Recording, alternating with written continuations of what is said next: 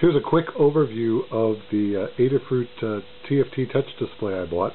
I hooked it up to a screw proto shield here, and I've got an XB hanging off the side. And there was just enough to get all of that to work in terms of available pins.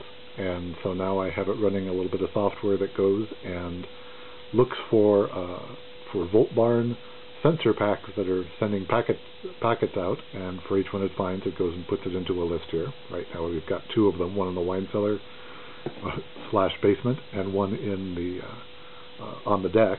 And so it shows you the current time. If you click on the time, show you have a touch screen here. Brings up an analog clock that I was able to finally get up and running. Every time a packet comes in, it redraws the screen and shows a new display, which is why the blinking. Then if we click on one of the weather things, it'll bring up a detailed screen showing the temperature, the pressure, the humidity, the last time it got an update from that particular sensor.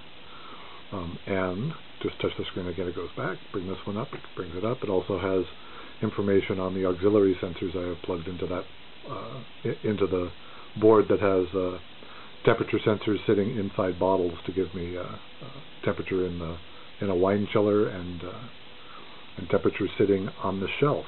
So there you go, the touchscreen TFT display displaying weather data gathered through the XB.